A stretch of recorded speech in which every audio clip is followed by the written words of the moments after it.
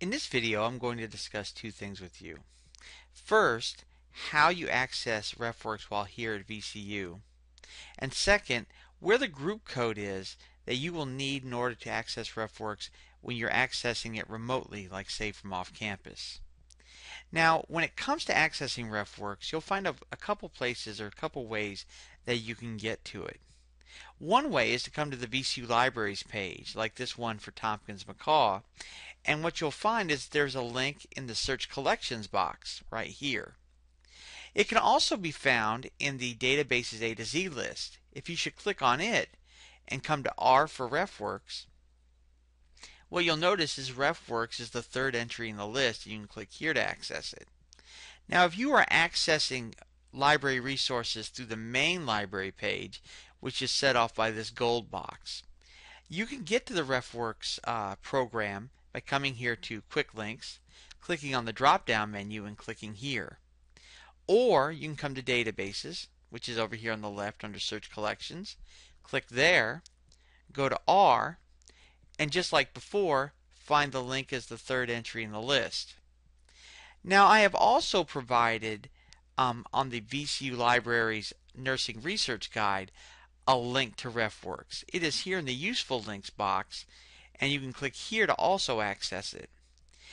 Regardless of where you access it from, the first page you'll come to is one that looks like this. This page is relatively useful to you because it has a lot of information about the program.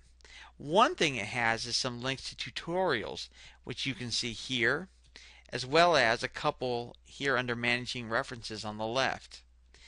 Another thing that's important about this page is that you can also find access to the group code when you're prompted for it. That link is down here towards the bottom, in which you'll see remote access. It'll talk about VCU EID and password or the group code. When you need to obtain this group code, if you're prompted for it, you can click right here to obtain the group code, and your EID and password will be asked for. You'll see that authentication page come up. Once you've done that, you'll see the group code, put it in the box where you're prompted for it, and you're good to go.